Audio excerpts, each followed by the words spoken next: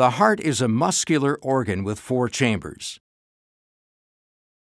Blood collects in the heart's 2 upper chambers, or atria, before filling the 2 lower chambers, or ventricles.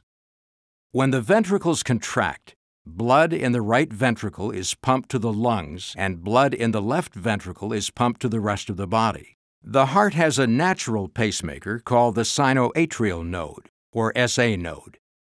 The pacemaker controls the heart rate by precisely determining when the muscles of the atria and ventricles contract.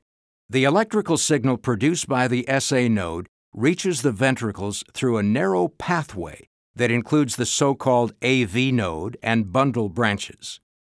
Taken together, these pathways are referred to as the conduction system of the heart.